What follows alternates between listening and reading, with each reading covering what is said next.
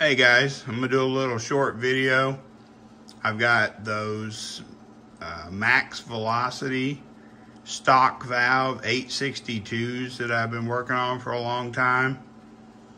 Finally got everything done on them, finalized what valve springs we were gonna use.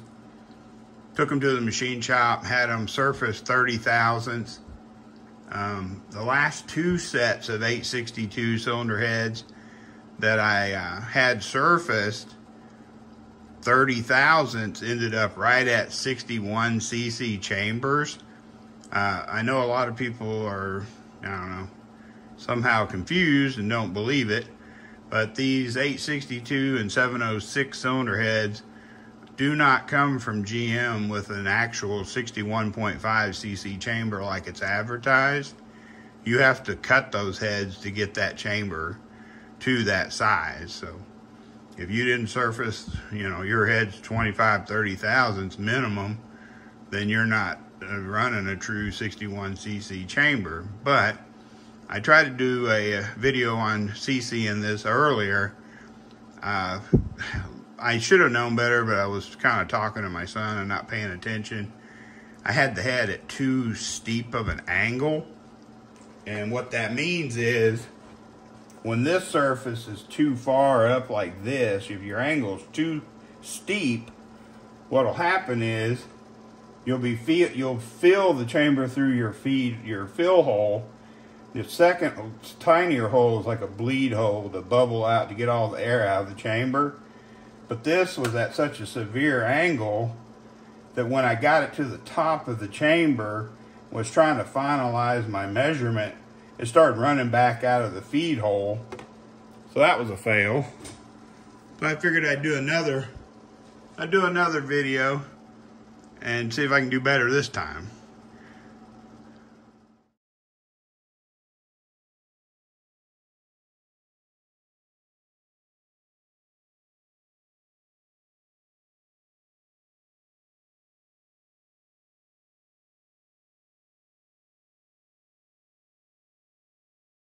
Okay, we got her to work that time.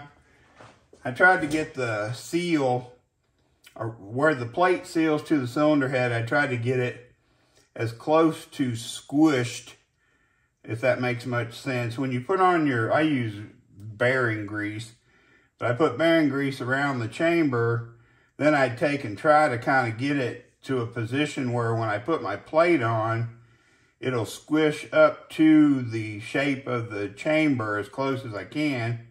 It's really hard to get it perfect, but get it as close as you can. It looks like these things, there's literally, I put 20 cc, 40 cc, and I'm literally, I don't even know if I could call that a half. It's less than half of a cc. If we squeeze it, if it'll even come out. That much. I was literally a spurt. Less than a quarter, just a nothingness in the end of this syringe from being right at 60 cc. So since I've had experience with these 862 cylinder heads, I did ask the machine shop to cut them to 30 thousandths because I wanted it to be right at a 61 cc cylinder head.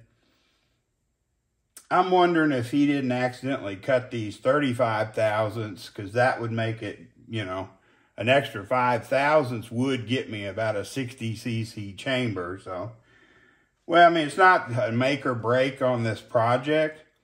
I just need to know that there's consistency with the results I get with a given amount being machined off, so I can calculate my compression for the customer. So basically these max flow stock valve diameter, these are 254 thousandths at 500 or 600 lift. They outflow a 243 799 cylinder head with this 189 valve.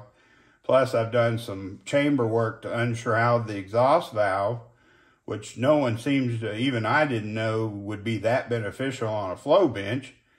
But these heads turned out at 60 cc, and I think they're going to work good for the customer. So I wanted to post up a video and and something online because I've been putting out cylinder heads, but I haven't been doing much recording. So appreciate you guys watching. Please like, subscribe, and share. See you next time.